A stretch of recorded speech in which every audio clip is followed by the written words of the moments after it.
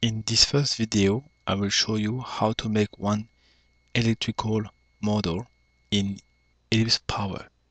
So in your domain, if you want to design your electrical model, you have to go to Server Object, Power, Configuration, Power Configuration. Then in Power Configuration, I will choose the one before the last tab, Electrical Model. Here, I will click one time and I will write one name for my electrical model file, power model. This file will contain all the model of our system. Press open, and now here in system, I can design my electrical model. I can insert substation, like 2 substation. I can also insert feeders. Between substation, I can use transmission line. Just to use your mouse, you click one time and you can just link like this by pressing, clicking, pressing and releasing here. Same between one substation to the feeder, I can use jumper. Here click, press, release. Click, I maintain and I release.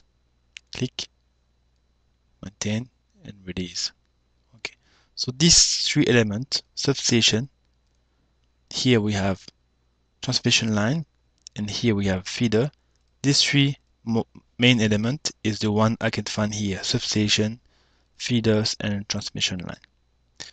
So inside each of the substation, for example, I can go inside and I can make one model inside my substation 1. For example, here I can insert some component here and then I can go back home. This icon is to go home. So in my substation 1, I have something. I can go up and I can go to substation 2 and here I can make my design. This is all the elements connected to substation 2. As you can see, substation 2 is connected to substation 1 and the 3 feeder. So when I go inside, I have my connection. Okay, so I can arrange my connection and I can also build something between as a detail of this substation 2. If I go to substation feeder 1, I can also describe my feeder 1 and I can connect to the substation 2 because this is the link between the feeder 1 and substation 2. Same as if I go to substation 1, I will find one transmission line, the one which is here. So we can have multi-layer model. So in our case, I want to make a very small application as example. So I will just delete everything and I will keep only my substation 1. I will go inside and I will build my single line diagram for substation 1. So here we have different elements: jumper, branch, graphical vertex, node, breaker, switch, switch fuse. We have 2 kinds of transformer. Then we have a load, generator, and reactor, capacitor, and bus bar. So let's start with the first one, bus bar. So I left click on bus bar, and I will just draw one line here. As you can see, I can move the title to make it more clear, and my line seems not to be perfectly aligned with the screen horizontally. So I can use one tool called the grid, and I can see here is not aligned to grid. So I can also use the other tool, which is the align on grid, and automatically I can align my component on screen, which is more neat. So we have our bus bar. So let's insert one breaker and one switch. also we can choose to insert one transformer and one feeder.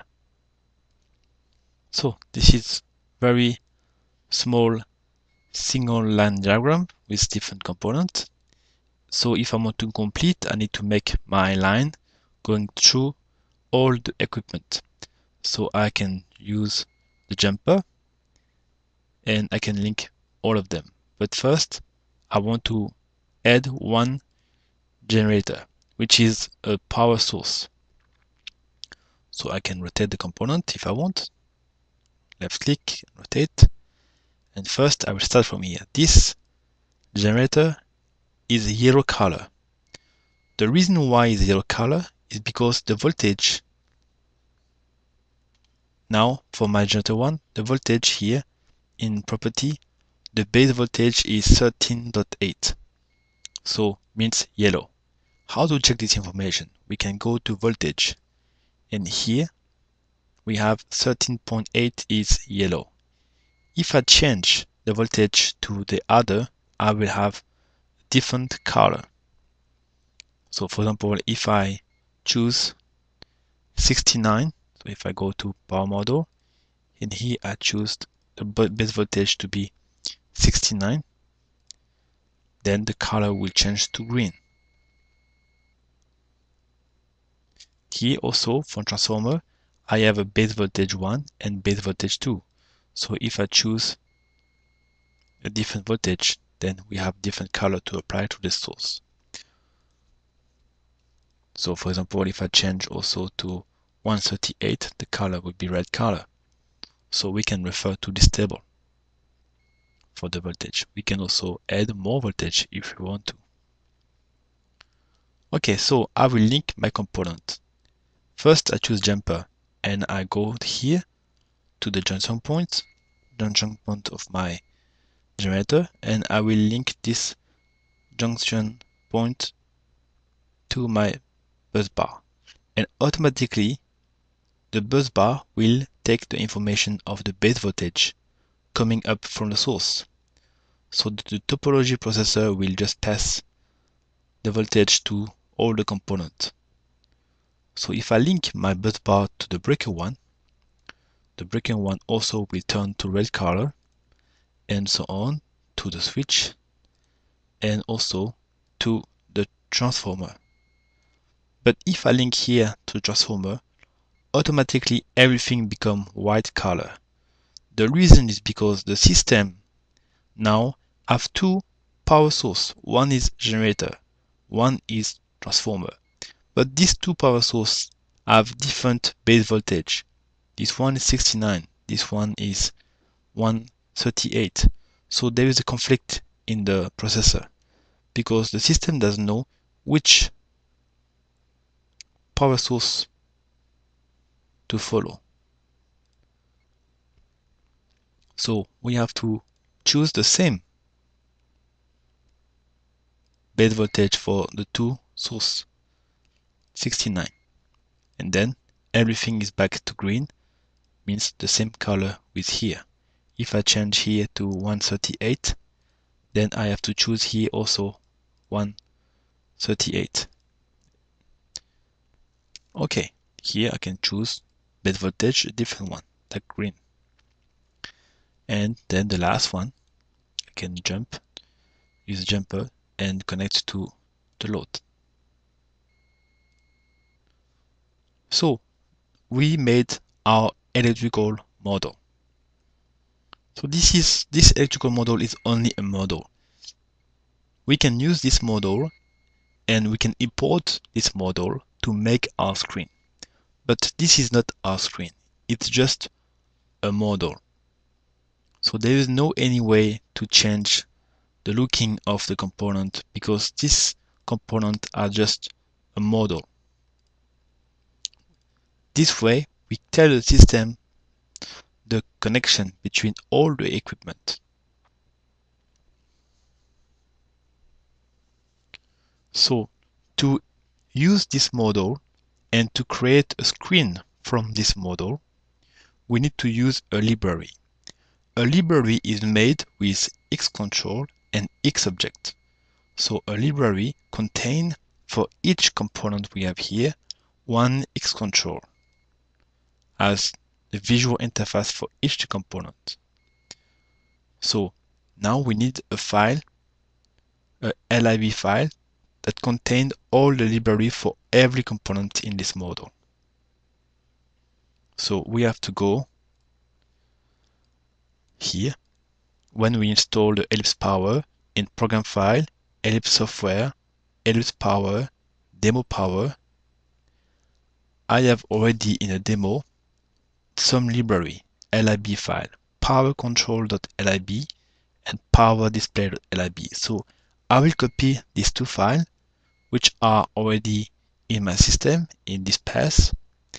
I will copy them,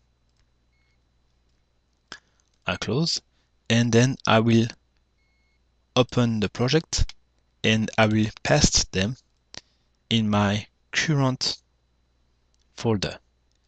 Then I will open them one by one and I will add the library to my domain. So I will add the two files and press yes. So the difference is like right now I have two more files in my domain, and if I look carefully in the library, I have the xcontrol for every component in my model. So they are just xcontrol, and it's easy to modify them to make the symbol we want. So now I can use this library to import the model in order to make a screen, a single line diagram in my application. So if I go to the initial screen, here I have nothing. So I will use the model I just made in Power Configuration to import the single line diagram automatically in the screen. So as you remember, we have xcontrol, which we are ready here. And also the system will help us to build the substation we just made in the model. Because here in the substation, I can also insert component, but the system will do it for us. So to proceed, we choose Power Configuration by right click and we choose Electrical Model. And we just first we can import the data object. Then we can just create a new project for each new object, press OK. And now in Substation, the system automatically built the Substation 1, and inside we have all different components: breaker 1, bus bar 1, generator, load, switch, transformer. These are the components we just insert in our model. Now they just exist for real. The system just make them, create them based on our model. And now we also need to make the single line diagram on screen. So we can choose import screen object and we choose substation 1, and the screen we want to import the diagram. Also, if I didn't do the previous step, like to make the substation 1 and to import all the components, to make all the components, I can also click here if I didn't do this step before. I press OK, and now in our screen we have our diagram ready. And this diagram here, first I will change the background color to black.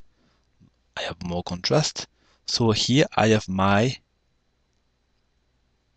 diagram, and if I click here on the breaker, I will find out that this is xcontrol. This is xcontrol we have here. Breaker 1 is this one. And if I look carefully, this breaker is connected. As subject we have substation 1 breaker. So this xcontrol is connected to breaker 1 in my substation 1. Switch 1 is connected to switch 1 here. Then transformer, same. We have connection here. Transformer 1, then load. Everything is connected. We can save and we can run. So now we have our system. So you can see here I have two different colors. This base voltage here is very bright and here is pale color. Why? It's because our breaker 1 is open. So the current coming from the generator 1 just stop at the breaker 1. So here, this line, this bus bar is energized.